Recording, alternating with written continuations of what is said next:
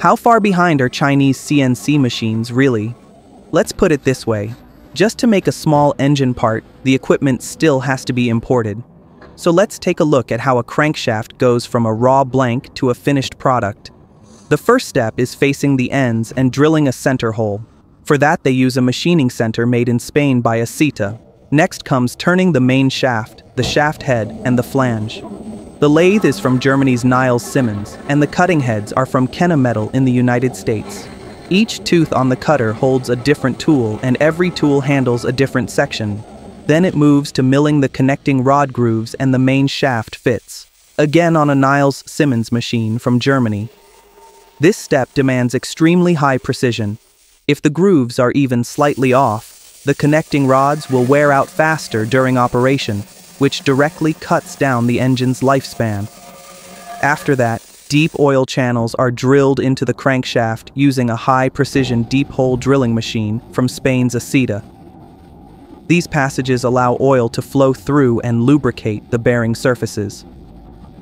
Next is heat treatment and quenching. The machine here is a high-frequency induction hardener from Germany's SMS Elitherm. Electromagnetic induction rapidly heats the surface of the crankshaft.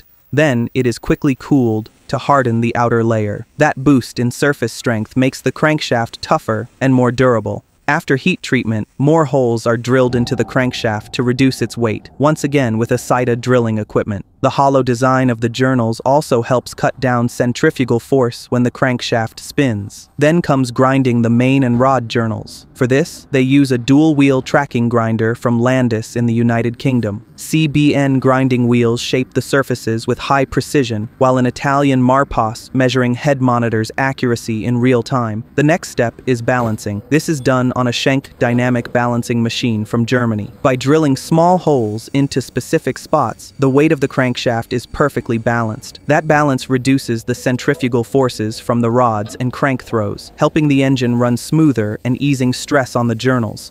Finally, the crankshaft goes through polishing on a fully automatic honing and polishing machine made by Nagel in Germany. This smooth finish reduces friction inside the engine. Just from this step alone, fuel consumption can drop by 7 to 10%. So, after seeing all these imported machines at every stage, how many years behind do you think Chinese CNC technology really is?